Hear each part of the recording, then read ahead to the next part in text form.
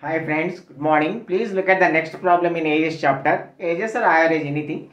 See friends, there are 600 students in a school and the average age of boys is 12 years and the average age of girls is 11 years and the average age of the whole class is 11 years 3 months. 11 years 3 months means 1 by 4 year.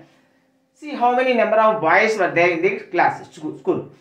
Friends, this problem can be easily solved by applying rule of alligation. By rule of alligation, we get the quantities ratio. We get the quantity ratio. That is how many girls were there, how many boys were there. See, girls is to boys.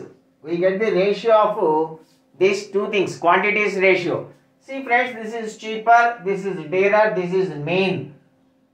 Girls by boys is equal. This is the rule of alligation, friends. This is the rule of alligation. This minus this by this minus this. 12 minus 11 1 by 4. 3 by 4 by 11 1 by 4 minus 11 1 by 4.